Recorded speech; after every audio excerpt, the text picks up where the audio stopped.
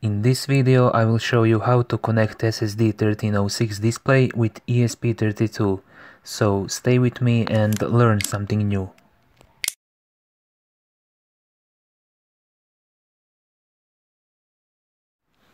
Okay, take some wires and make next connections.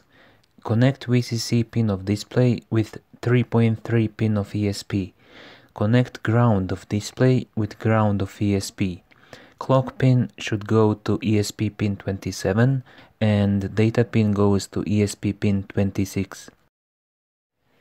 Before we start with programming, I need to mention that for this case you need to build firmware with U8G2 module enabled. All code written in this video will be available in description down below. Okay, after I²C bus and display is initialized, we can clear the display buffer and write some text to it. I will write hello world in the first row of display, and in the second row I will go with my name. At the end, send buffer to display. Save file as init.lua and we can see the result.